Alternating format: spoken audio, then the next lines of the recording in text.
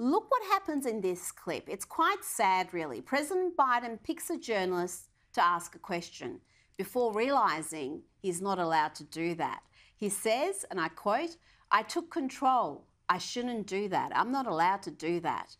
And then the handlers come in and call an end to proceedings. Thank you so much, Mr. President. Oh, I'm sorry. I took control. I shouldn't do that. I'm not allowed to do that. Go ahead. You tell me. I think we're going to go ahead and have the rest of the conversation closed. It's reasonable to ask at this stage just who is running the country, President Biden or the people who grant him the permission to speak? Rita is our absolute favorite from Sky News. If you don't already, subscribe to their channel. Sky News has some of the best, most cutting foreign reporting on Joe Biden. She's from Australia, and we love her clips. We always tune in. Hysterical. God bless you, Rita.